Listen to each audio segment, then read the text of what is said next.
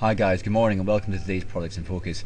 As you'll be able to see there, the US 30 has had a really outstanding evening session there, and that's on the back of the Fed minutes last night, basically giving the indication that interest rates aren't going to rise as potentially as quickly as some traders and commentators were anticipating, especially in the back of Janet Yellen's previous testimony. But anyway, rates are going to stay lower for longer.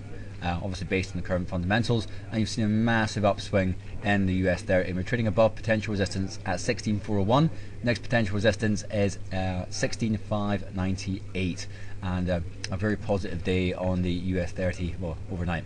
So if we jump onto the UK 100, it's also had a fantastic day. Look at that bullish engulfing pattern, trading above both its moving averages, stopped dead at 6666, which has been a resistance level that's been in play, well, all the way since September, and it still is in play right now. So we need to get above here to be able to tackle next potential resistance at 6713. So let's have a look at Japan 225. I can see dollar yen has obviously sold off, so dollar weakness, the fact that rates aren't going to rise so quickly. So very interesting candle. Look at this level, 14219 on the Japan 225. And that's obviously going to be in the back of yen buying as well. So other stock markets are rising. Pro Japan 225 just isn't feeling the love this morning. This is the strategic level. We break and close below that. Next potential level is at 13,693.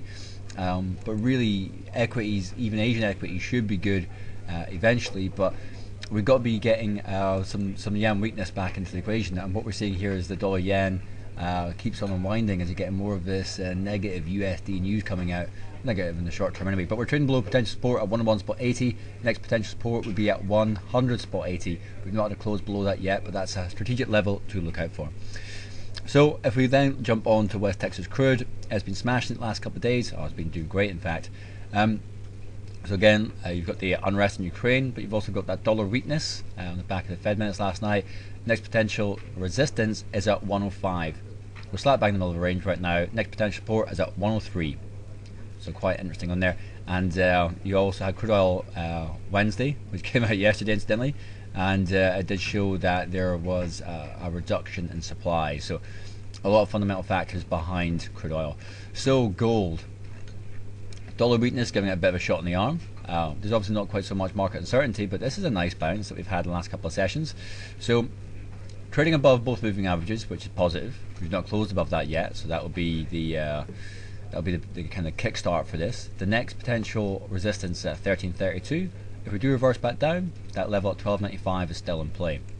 And then if we jump on to euro dollar, as you can see there, it's actually had a fantastic 3 days.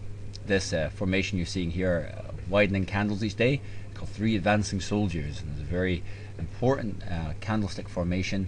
But we've stopped dead in the tracks at potential resistance at 3863. We really need a break and close above that to re-challenge the highs up here. But things look to be pretty strong in the last couple of sessions. We need to see how today plays out, if it's going to break higher. I'll have a look at cable. Cable totally smashed through 167.44 yesterday. We've got a bit of a doji formation right now. You'll notice there, if I should get my drawing tool out for a second and just put it right here, we stopped bang on 68.24 today.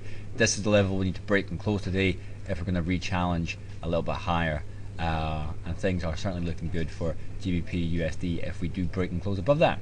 Well, economic data wise, you had Chinese data that came out overnight. Looks to be a little bit worse than expected in some instances, but that's just adding to the Chinese stimulus hopes, I'm guessing.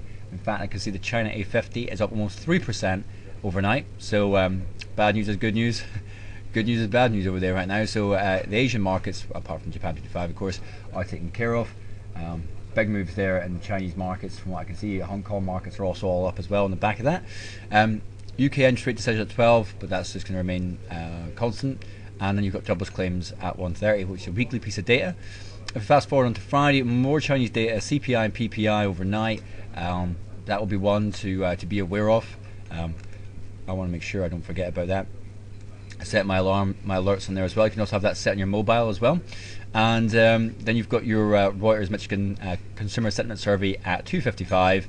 That one I'm not so excited about, but this Chinese data is going to be very interesting for propping up the Asian economies. Anyway, keep your eye on the chart forum and make sure you make insights part of your layout going forward, and join me again tomorrow to find out what happened next.